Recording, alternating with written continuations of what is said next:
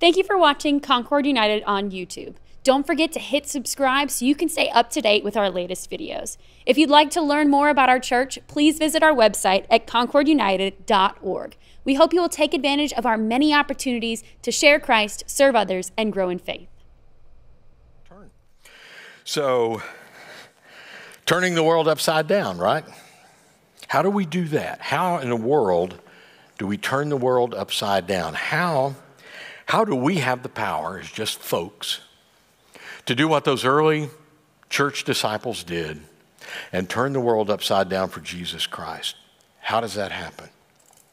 We know, I think there's record numbers of people are flying this Memorial Day weekend. I read the other day, Thursday was one of the biggest TSA travel days. They searched more bags and, picked up stuff and went, ooh, what is this? More than for more people than they have since COVID, maybe ever. And there's a lot of bad weather around the country right now. How does that happen? How do the planes get there? How do they know how to get there to go up to 40,000 feet and come back down through clouds and wind up at the right place? It's not a mystery if you know how it works. I've mentioned before that I used to fly a long time ago before I discovered rock and roll and before I had vertigo. I flew. I was actually studying to become a commercial pilot. And one of the things my instructor said we're going to do, I was not instrument rated, which all of those pilots are that fly the airline, so they can fly completely on instruments. But he said, we're going to train you so that if you inadvertently fly into bad weather, if the weather deteriorates, which it can do pretty quickly, and you find yourself in the clouds, you can get down safely. And here's how you do it. You get help. It reminds me of another sermon I did once where I used these 4 things that my instructor told me. He said, if you ever find yourself in visibility such that you can't see to fly anymore, climb, communicate, confess, and comply. You climb so that you don't run into a cloud with rocks in it, and the mountains have a lot of those.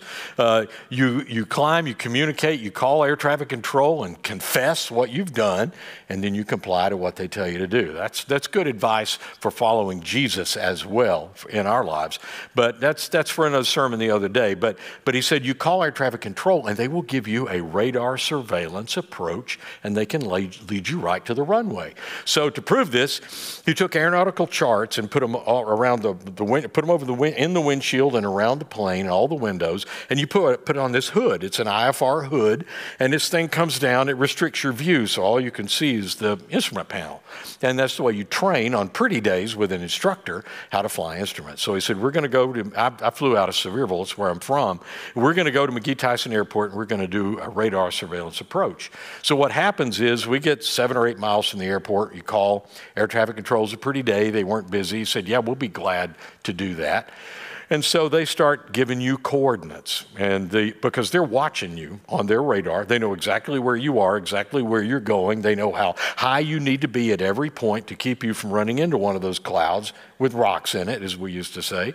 And so you listen to them, and they say, turn right heading, 270, or turn right heading 275, and you need to be descend to 2,000 feet and slow down to 90 knots, and they guide you all the way to the point that, and I'm watching the altimeter while we're doing this, and all I can see is instruments, and I'm listening to the air traffic controller, and the field elevation at McGee-Tyson Airport's 800 and change, something like that, 800 so feet above sea level.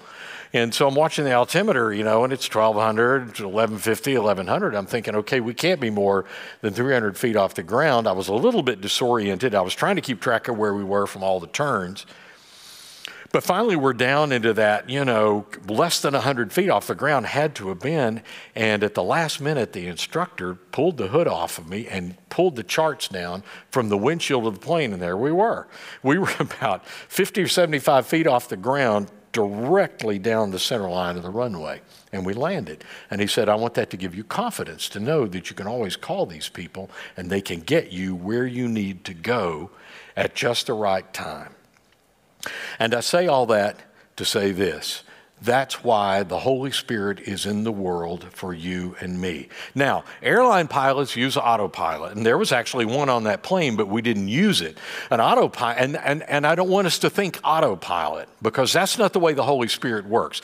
The Holy Spirit doesn't dump an AI, drop into our heads, and we're not robots, or we're not being, like puppets on a string, and the Holy Spirit simply guides us through life and we don't have to think. That's not the way it works. That's great if you have an autopilot in an airplane, but it's more like when you're flying it yourself, but you have this voice. You have this voice giving you information on a moment-by-moment basis to keep you out of trouble, to keep you pointed in the right direction, and to be sure you get to where you're supposed to go. That's what the Holy Spirit does for us. The Holy Spirit is the real-time presence of God sent so that you and I can level up. Yeah, I think that comes from, first time I ever heard that was in reference to the gaming world, and even going back as if you're as old as I am, and you remember playing Pac-Man or some of those other games, and the whole idea, and people still do it in video games, you want to level up. You always want to get to a next level up. And that's what the Holy Spirit came to do. The Holy Spirit is the real-time presence of God in our lives. And the whole point of that is so that we can level up as human beings in the world, and hopefully as disciples of Jesus Christ. Turning the World Upside Down has been this sermon series where we've explored the book of Acts, and we've looked at these different ways that the Holy Spirit has worked through the church and certain people. And by the way, these people that we read about, Peter and Paul and the others, they were just people. They weren't special people. God used them in a special way, but they were just folks. Some of them, it seemed, weren't very good candidates to be disciples. Paul, a good example. But it's God working through them by the power of the Holy Spirit that makes that work. And I want us to remember that we're no more or less, no better or worse than Paul or Peter or any of those folks. We're just folks that are seeking after Jesus. Jesus came so that humankind could level up. Through a relationship with Him, we could get out of the mire of sin in our lives, the sin that holds us back, the sin that keeps us from becoming all that we were called to be. God did that with the Hebrew people, with the law, trying to get them do this and do that, and if you will follow my law, you will be a good person. The problem is following the law. I was never good at following rules, and I still struggle with following rules. But Jesus came so that we didn't have to worry about following the law anymore. It would be implanted in us from the inside out. The point of the law is still there. The point of the law, by the way, the Ten Commandments, if you want to boil it down to the Ten Commandments, every single law that God gave to Moses fulfilled one of two purposes: to create or sustain a relationship with people. All the laws: don't kill, don't commit adultery, don't lie. And the other point would be to create and sustain a relationship with God. So there's this horizontal thing and there's this vertical thing. That's what the law was meant to do. But fortunately for us, the horizontal and the vertical came together in the cross. And Jesus did that for us so that we could level up and we could be nicer to people, and we could be smarter as the way we conduct ourselves, and we can have healthier relationships, and we can have more purpose in our living. And so God sent the Holy Spirit so that we can level up, because it's your job and my job to get that information out to a world that doesn't necessarily understand that. There's a whole lot of people out there that don't understand how much God loves them and that they can level up. A lot of people think, you know what? People have told me all my life that I'm no good and I'm this and I'm that and I'm not smart enough and I'm not big enough, I'm not skinny enough, I'm not this, I'm not that, and I can never be anything. And God says, no, you know what? You were worth dying for. Remember the cross. You were worth dying for, and I love you, and I want you to rise above that. I want you to level up and be the best you can be. And to do that, God sent His Spirit. And so today, this is Pentecost Sunday. got the red drape over the cross to signify that. And so we're going back, as we've been traveling through the book of Acts, we're going back to the second chapter to revisit that story where the Holy Spirit came to the early church. And we can't read the whole passage, it takes too long, but there are, it would take too long to preach on the whole passage, but there are some key phrases that I want to latch on to that can help us maybe understand a little bit about what it means to have this Holy Spirit speaking into our spirit, not through headphones in an airplane, but speaking into our spirit and giving us direction so that we can level up as human beings and do exactly what God wants us to do on behalf of His Son in the world. So Pentecost, why is it called that? And that's a good question. It was one of the high holy days in Judaism back in the day. Remember, Jesus first came to the nation of Israel, and then the mission spread out to the Gentiles. That's you and me, everyone who isn't Jewish. But it came first to them. And so that's why the early church was birthed in Jerusalem, which was ground zero for Judaism. So just as Jesus said when He ascended into heaven, He told them, you go to Jerusalem, you wait there, I'm going to send the Holy Spirit, and then you'll be deployed out into the world. So the Holy Spirit could have just come to them individually wherever they were in their homes. But I think it's very specific why Jesus wanted them all in one place, because He was forming His church. Pentecost was one of 3 Jewish holidays. It was one that celebrated the harvest, and it celebrated God's goodness and provision to His people. And so it was that day when Jerusalem was absolutely slammed with Jewish pilgrims from all around the area. They were out in the streets. It must have been like New Year's Eve on Bourbon Street. If you've ever been down there and you're kind of walking around like that with the crowd. Jerusalem is packed with people. And it's then that the Holy Spirit comes to the disciples who were gathered together praying in a room and sent them out into that massive crowd to begin this business of spreading the church all around the world. So I want to pick up just a few of these key phrases and see if we can pull something out of that. One of them, let me get a Bible out. It says at the very beginning of the passage, and Paul read some of it, there's more of it, but it says, on the day of Pentecost, they were all together in one place. And we know that they were praying. They were all together in one place. And we don't want to miss that. The Holy Spirit does work through individuals, but never for the individual's own selfish good or needs. In other words, when the Holy Spirit comes into our lives, it's for the purpose of gathering us together with other Christians so that we can more fully and properly be the church in the world. Paul talks about spiritual gifts in other places in the New Testament. We all have them. And the Spirit works through those spiritual gifts to interact with our personalities, our skill set, our background, our talents, all these natural, innate things we were born with. Then the Holy Spirit comes and works with that then to create each of us who is utterly unique in the body of Christ. But when we come together then, we create more fully the body of Christ. Paul has that beautiful image of the human body as he talks about the body of Christ. And when we level up and let the Holy Spirit into our lives, then we come together as the church, and the church levels up. And all of a sudden, we're more powerful. Because here's the deal. You have a certain skill set, a certain personality, certain innate gifts. You are just as unique as your fingerprint.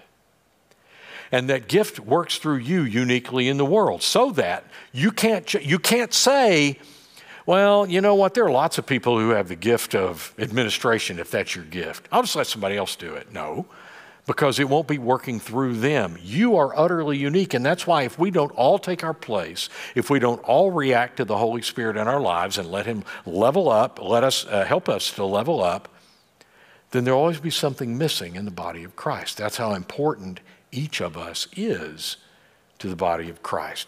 The Spirit works with our flesh to create the body of Christ. Now, Mary, we read the story at Christmas all the time. Mary was chosen by God to bear the flesh and blood of Jesus into the world, and she did.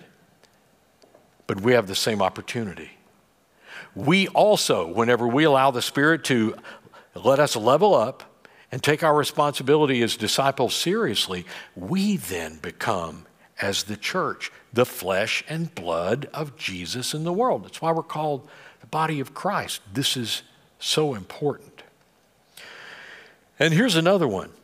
Because each one heard them, it says all of them were filled with the Holy Spirit and began to speak in other languages as the Spirit gave them ability.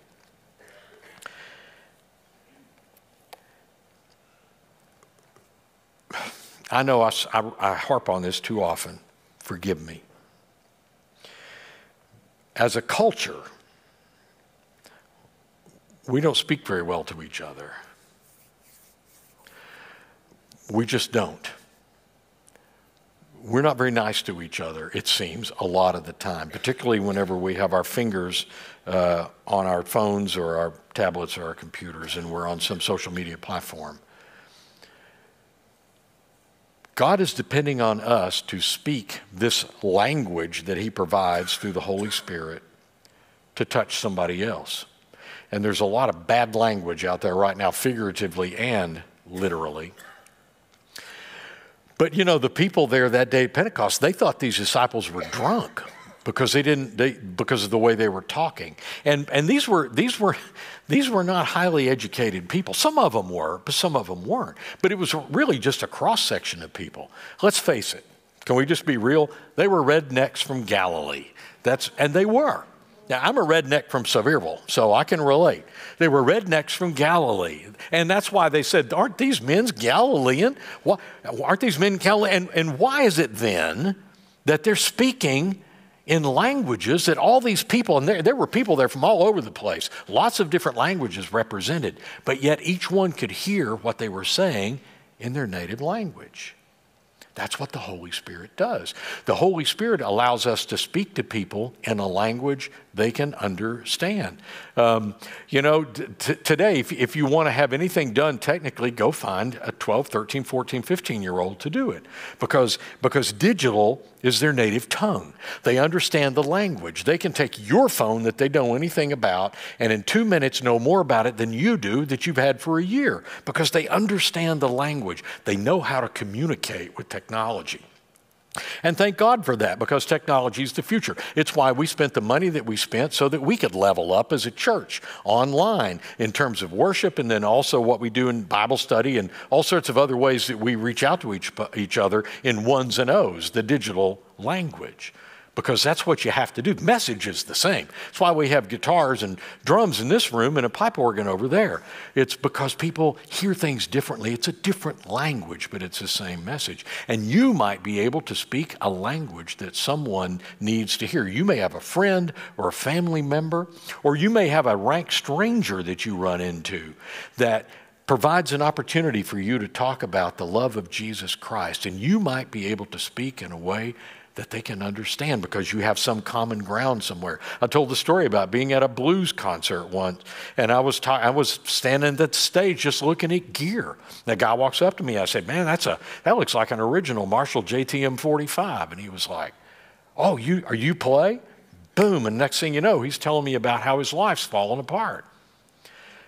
It's speaking that language, and you can. Not everybody's, but there are people that you can speak to and they'll hear you and they'll understand what you're telling them. We are called to do that. The Spirit speaks through our accent to interpret the possibilities of kingdom life. It does. And it don't matter if you're from Sevier County like I am, or it doesn't matter if you're from Rhode Island like my wife is. And she kind of sounds like a Southern Rhode Islander now, but she's been here longer than she was up there. And she doesn't sound much like a Yankee anymore. But whatever language, whatever our accent is, the Spirit will use it to get that across to somebody else. It's crucial. Now, we want to be sure and talk about these two images, wind and fire.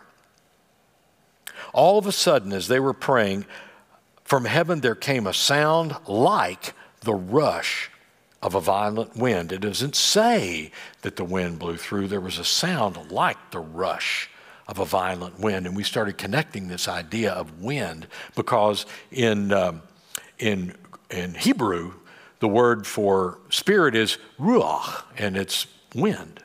And in Greek, in the New Testament, it's pneuma, and we get pneumatic from that, pneumonia. It has to do with wind and respiration in the case of pneuma.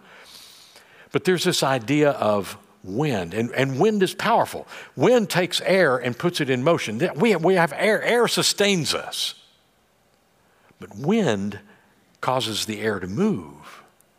I have a friend, and in fact, I'm going to see him tonight. Years ago, he's uber smart. He's a chemical engineer, and he was explaining to me one night how the wind blows, because I began being a pilot. We were talking about winds, and he said, let me tell you how the wind blows, Trotter. And he said, there's in the atmosphere, there's high pressure areas and low pressure areas. And air is a gas, and it has some properties like a fluid, and it flows. And so you have this air up in this high pressure area, and it starts spilling over and going toward this lower pressure area that draws it. And because of other meteorological conditions, and when the air starts moving, it creates wind. And that's why there's wind. Think of it as just air going downhill. And that's what creates wind. I was like fascinated. And then I was thinking about this week, and I thought, it's the way the Spirit works. The Spirit is on high. The Spirit comes from heaven. All these thoughts, all these actions, everything the Spirit does is birthed in heaven, and then it flows down to you and me with this wind. And wind can move trees, and wind can capsize a boat. But if you trim the sail properly, the wind can send you across the bay in record speed. And that's our job. We can't make the wind, and our job is not to dodge the wind. Our job is to set the sail in our spirit through worship, through Bible study, through fellowship, through all these things that we do as disciples, gathering as a church, and also on our own. That's how we set the sail in our spirit so that we're catching the wind, and it won't capsize us. And it will actually blow us exactly where God wants us to go. Air sustains life, but the wind sets it in motion. And the wind of the Spirit sets you and me in motion as well. And then there's that idea of fire. And I love the idea of the tongues of fire coming down. And that connects, I think, to these languages that they spoke. But this whole idea of fire associated with the Spirit, think about that. We sometimes think about fire negatively, but the fact is, the fire is just, it is what it is. It is neither good nor bad. The fire can cook your dinner. Fire can burn your house down. It depends on what you do with it. It depends on the purpose. And always the purpose of God's fire is for our benefit. Now, sometimes the fire of the Spirit can make us a little uncomfortable when there's some refining going on. And sometimes there is this refining fire of the Spirit that we shouldn't dodge. We should, if we know we're in the midst of something that's hurting us, hurting others, we need to let the Spirit come through and burn that away as dross and keep the purity of our personality and who we are as the dross and the impurities are burned away. So there's all sorts of images for fire. I like this one because we're coming up on, there'll be a lot of people shooting fireworks this weekend, even though July 4th is the big weekend for that. And I was thinking about, and I've used this image before, but I'll bring it up one more time. I only have a couple more times left here, so you won't hear this story again. But this is just a good image. I'm going to be helping with some fireworks this July 4th again with a couple of orchestras. And as I was working on the music, I started thinking about these. We program pattern shells in certain spots. And these pattern shells where the shell breaks in the sky and it's like a heart, or it's a star, or it's a butterfly. I mean, there's some amazing ones out there. You've probably seen them. You know how those work? It's really fascinating how simple it is. You got to say a 10-inch shell, and it's a round shell, looks like a 10-inch basketball. And inside, if you were to cut a cross-section of it, there would be this break charge in the middle, which makes the thing explode once it goes up. But if you cut a cross-section of it off, it's filled with rice hulls. And embedded in those rice hulls are small little stars about that big, and they are made of a pyrotechnic composition so that they burn just like that, and they burn different colors, and they burn different times, depending how big they are. On a heart pattern, usually they're red, and they actually, if you can picture the top of the shell, they're literally laid in these rice hulls in the shape of a heart, these little stars. And they're laid out in there like that. And so then when the shell launches, the timer fuse goes off, and at about a 10-inch shell at about 900 feet, the timer fuse burns into the break charge, the shell explodes, and it sends those stars out. And if it's well made, they remain in perfect relationship to each other, so that star shape just gets bigger and bigger and bigger. And depending on what axis you're looking at, you see this perfect star in the sky. And that's us. That's us. That's the way this works. The Holy Spirit lights our fuse. We are formed in the image of Jesus Christ in church. The church is formed in his image. And the Holy Spirit lights our fuse and deploys us into the world, and we just spread. And if we do it right, that image of Jesus in the world stays true and pure, and people see us. And I think that's my favorite way of thinking about the fire of the Holy Spirit. And there are lots of others. The Spirit's fire lights the fuse that launches the rest of our life. And we're going to pray for a few minutes because they were praying when the Holy Spirit came. And we're going to pray for a few minutes this morning. We're going to pray about some of these things because I want to make sure that we are allowing space for the Holy Spirit inside. And you know what? You get what you pray for usually. So let's pray. Let's pray together. Almighty God, we thank you for this day. We thank you for the power of the Holy Spirit, oh God, that you would that you would come and live inside of us, and all of that power to your glory you would release inside of us. And so, oh God, I pray that you would help us to remember that we are much stronger together. Those disciples were in one room together. Help us, oh God, to be together, whether we're in the same room or whether we're apart. Help us to remember that we are the body of Christ, and that we all have a language that we can speak that can change somebody else. They may hear about you for the first time intelligibly whenever they hear it through our accent.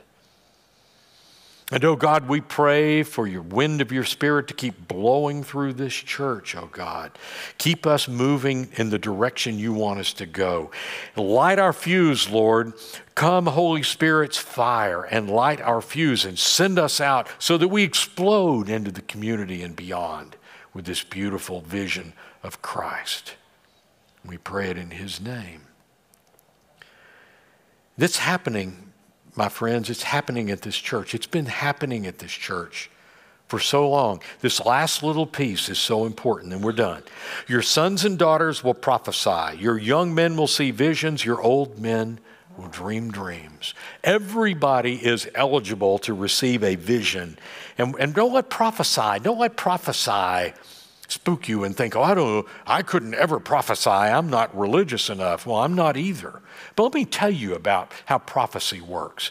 It's been over 10 years now that some church members were together talking, and they thought, there are so many people moving into our area that are retirement age, and they are going to need help with their family members who have dementia. Not everyone can afford to go to an assisted living with a memory care unit. Isn't there something we could do to help these families with their loved one with dementia? And they thought, yes, we could do it. We could just do it right here in our church. That's prophetic. People prophesy that in the hallway. And we have been inviting persons with dementia into this church for over 10 years and changing their reality because someone opened themselves up to a prophecy. Back in 2003, there was this prophecy. We were in the gym over there having this service, and we were out of space, and we could not please the fire marshal and have church on Sunday because we were just more chairs and more chairs, and it was full. And someone said, we've got to have a better place for contemporary worship because it's drawing new people into our church. We got to build a building. And it took a while, but that was prophetic, and people caught on to the vision, and this vision emerged for this building we're in right now. And it's happening again. Parents come to us, and our children's facility is as far away as you can be from the worship areas and still be on this campus. And the roof leaks sometimes whenever it rains too much. And and they don't have space anymore in the preschool. And for us to extend hospitality into our community, we have to have a place for children. We have to, a good place, a safe place, a welcoming place. And so people started prophesying about 4 years ago before COVID, we need to build again because there's a second phase of this building that was never built, and it connects right over there. We get a preschool on the bottom, children's ministry on the top, and we can just keep reaching out into this community. And people prophesied, COVID couldn't stop it. COVID tried. COVID couldn't do it. You know what? People just said, no, as soon as we were back in the church again, this church never closed for COVID. We stopped worshiping together for a while. But as soon as we got back together, people were like, wait, whoa, what about that building? We got to get that vision renewed. And so we did. And it was because people prophesied. The young men and women and the old men dreaming dreams. And that's how every church works. It's how this church has continued to thrive since 1865, when 6 people out of the ashes of the Civil War met at John Stone's house in old Concord, back when there was just a river there and not a lake, and saw this vision of having a church in this community. That community at the time. Then later on, somebody had the vision because the lake had run everybody out. Let's come over here. I could go on and on. I won't. We're out of time. But you get the idea. The Holy Spirit comes so that we can level up as individuals and we can level up as a church and get the message out that God wants everybody to level up and become all that they can be. For Jesus' sake and in His name, let's pray. Almighty God, oh God, gather us together by the power of your Spirit. Send us from this place, oh God, so that we can truly be your disciples. Oh God, please don't let this fire go out. Please keep the wind blowing. Please keep us receptive, oh Lord, so that we may be your people in this moment to accomplish your will. In Jesus' name we pray.